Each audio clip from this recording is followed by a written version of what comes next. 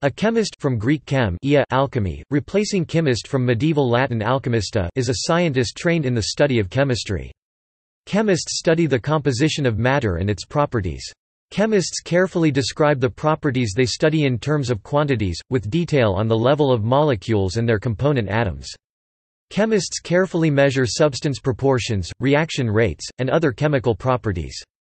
The word chemist is also used to address pharmacists in Commonwealth English. Chemists use this knowledge to learn the composition and properties of unfamiliar substances, as well as to reproduce and synthesize large quantities of useful naturally occurring substances and create new artificial substances and useful processes. Chemists may specialize in any number of subdisciplines of chemistry. Materials scientists and metallurgists share much of the same education and skills with chemists. The work of chemists is often related to the work of chemical engineers, who are primarily concerned with the proper design, construction and evaluation of the most cost-effective large-scale chemical plants and work closely with industrial chemists on the development of new processes and methods for the commercial-scale manufacture of chemicals and related products. History of chemistry. The roots of chemistry can be traced to the phenomenon of burning. Fire was a mystical force that transformed one substance into another and thus was of primary interest to mankind. It was fire that led to the discovery of iron and glasses. After gold was discovered and became a precious metal, many people were interested to find a method that could convert other substances into gold. This led to the proto-science called alchemy. The word chemist is derived from the New Latin noun chemista, an abbreviation of alchemista, alchemist. Alchemists discovered many chemical processes that led to the development of modern chemistry. Chemistry as we know it today, was invented by Antoine Lavoisier with his law of conservation of mass in 1783. The discoveries of the chemical elements has a long history culminating in the creation of the periodic table by Dmitry Mendeleev. The Nobel Prize in Chemistry created in 1901 gives an excellent overview of chemical discovery since the start of the 20th century. Education.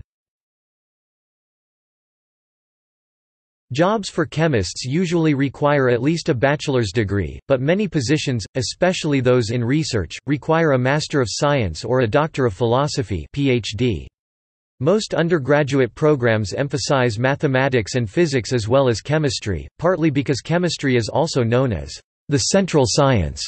Thus chemists ought to have a well-rounded knowledge about science.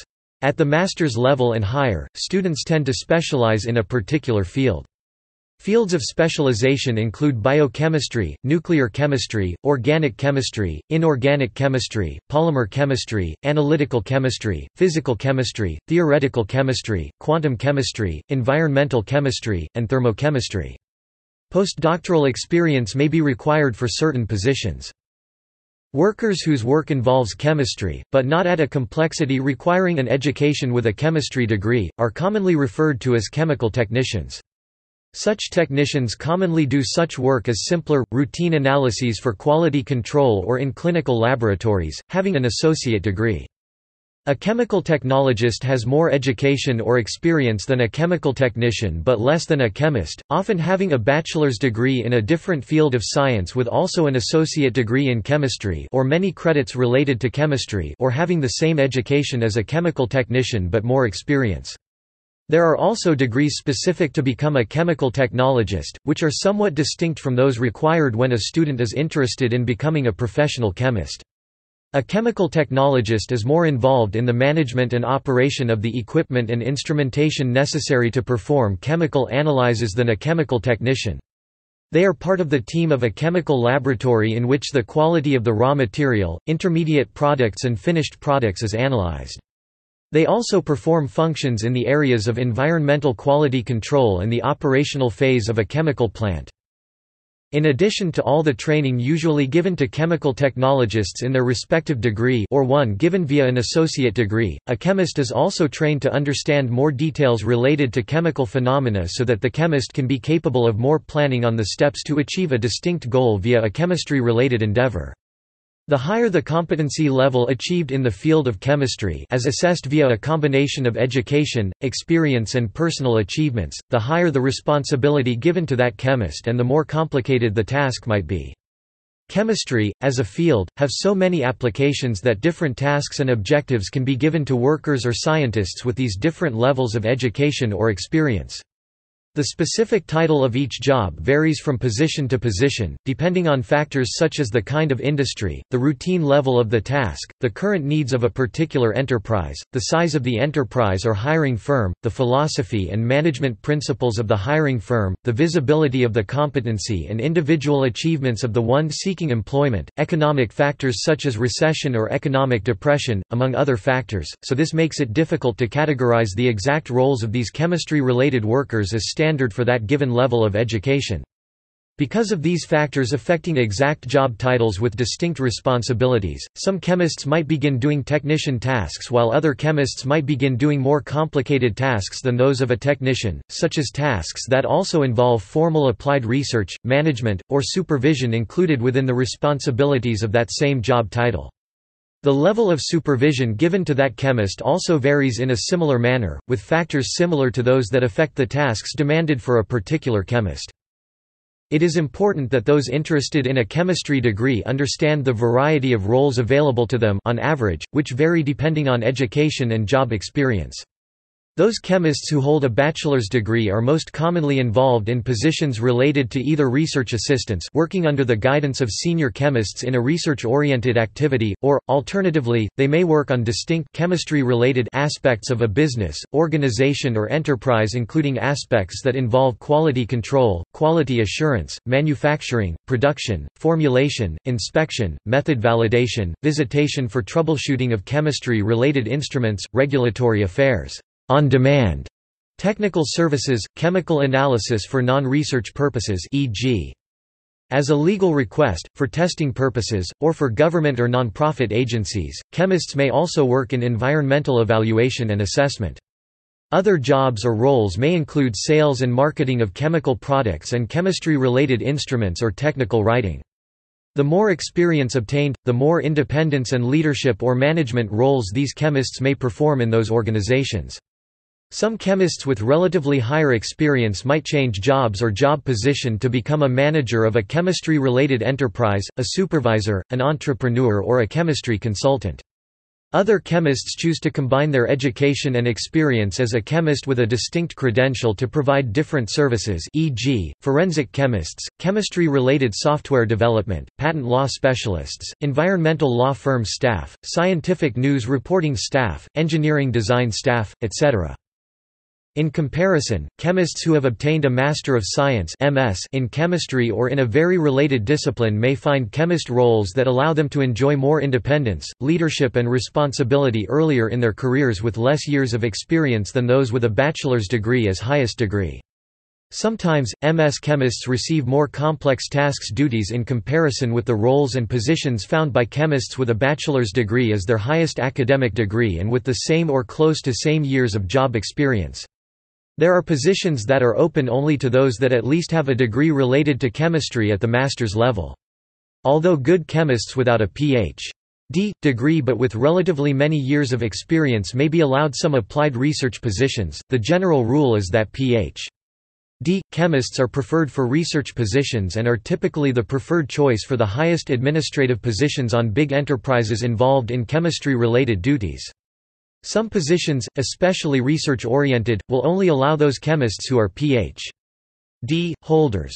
Jobs that involve intensive research and actively seek to lead the discovery of completely new chemical compounds under specifically assigned monetary funds and resources or jobs that seek to develop new scientific theories require a Ph.D., more often than not.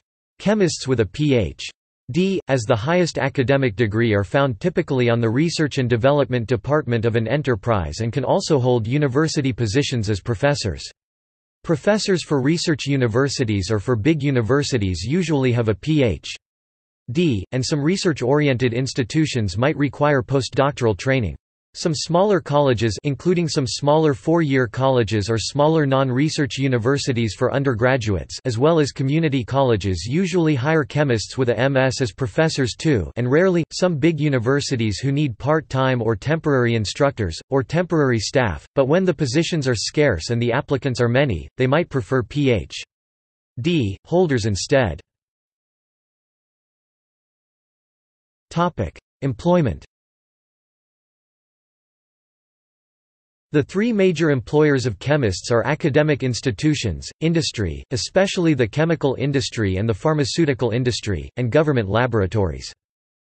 Chemistry typically is divided into several major sub-disciplines. There are also several main cross-disciplinary and more specialized fields of chemistry. There is a great deal of overlap between different branches of chemistry, as well as with other scientific fields such as biology, medicine, physics, radiology, and several engineering disciplines. Analytical chemistry is the analysis of material samples to gain an understanding of their chemical composition and structure. Analytical chemistry incorporates standardized experimental methods in chemistry. These methods may be used in all subdisciplines of chemistry, excluding purely theoretical chemistry. Biochemistry is the study of the chemicals, chemical reactions and chemical interactions that take place in living organisms. Biochemistry and organic chemistry are closely related, for example, in medicinal chemistry. Inorganic chemistry is the study of the properties and reactions of inorganic compounds. The distinction between organic and inorganic disciplines is not absolute and there is much overlap, most importantly in the sub-discipline of organometallic chemistry. The inorganic chemistry is also the study of atomic and molecular structure and bonding. Medicinal chemistry is the science involved with designing, synthesizing and developing pharmaceutical drugs. Medicinal chemistry involves the identification, synthesis and development of new chemical entities suitable for therapeutic use. It also includes the study of existing drugs, their biological properties, and their quantitative structure-activity relationships. Organic chemistry is the study of the structure, properties, composition, mechanisms, and chemical reaction of carbon compounds. Physical chemistry is the study of the physical fundamental basis of chemical systems and processes. In particular, the energetics and dynamics of such systems and processes are of interest to physical chemists. Important areas of study include chemical thermodynamics, chemical kinetics, electrochemistry, quantum chemistry, statistical mechanics, and spectroscopy. Physical chemistry has a large overlap with theoretical chemistry and molecular physics. Physical chemistry involves the use of calculus in deriving equations. Theoretical chemistry is the study of chemistry via theoretical reasoning, usually within mathematics or physics. In particular, the application of quantum mechanics to chemistry is called quantum chemistry. Since the end of the Second World War, the development of computers has allowed a systematic development of computational chemistry, which is the art of developing and applying computer programs for solving chemical problems. Theoretical chemistry has large overlap with condensed matter physics and molecular physics. See reductionism. All the above major areas of chemistry employ chemists.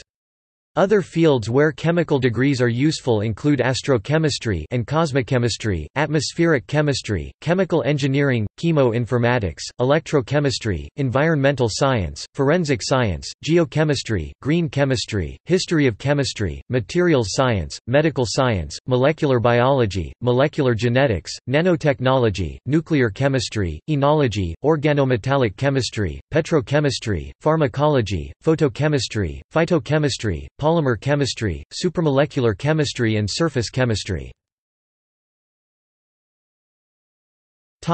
Famous chemists. Marie Curie, Polish, 1867–1934. Marie Curie, born in Warsaw as Maria Sklodowska, is most known for her pioneering research on radioactivity, a term she first coined, and for being the first woman ever to win a Nobel Prize in physics, jointly won with her husband, Pierre Curie, in 1903. To date, Marie is the only woman who has won a Nobel Prize in two fields and across multiple sciences, in 1903 for her work in physics and again in 1911 for her work in chemistry. Along with her husband, Pierre, Marie performed research on the isolation of polonium in radioactive substances until Pierre's tragic death in 1906, after which she succeeded him as the professor of general physics in the Faculty of Sciences at the University of Paris, the Sorbonne.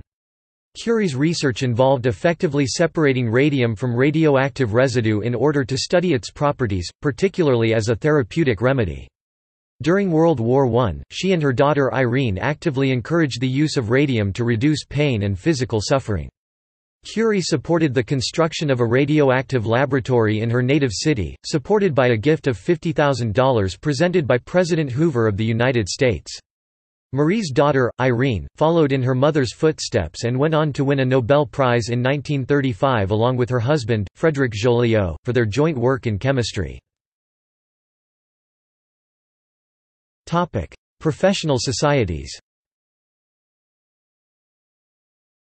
Chemists may belong to professional societies that specialize in chemist members, such as the Royal Society of Chemistry in the United Kingdom, or the American Chemical Society in the United States.